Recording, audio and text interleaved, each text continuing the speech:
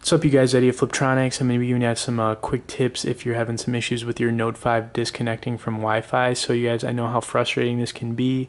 I'm going to show you guys some quick tips to hopefully help fix the issue. All right, the first thing I'm going to want you guys to do is go into your settings, and you want to make sure that an option is turned off in the Wi-Fi section. You want to click more, and then you want to click on Smart Network Switch. You want to make sure this option is turned to off. If this is turned on for any reason, it could be messing with your Wi-Fi. Another thing you guys can do is, depending on whatever the Wi-Fi you're connected to, just click on it, click Forget, try restarting your phone, and then try reconnecting to the internet by manually putting in the password again. This does work as well.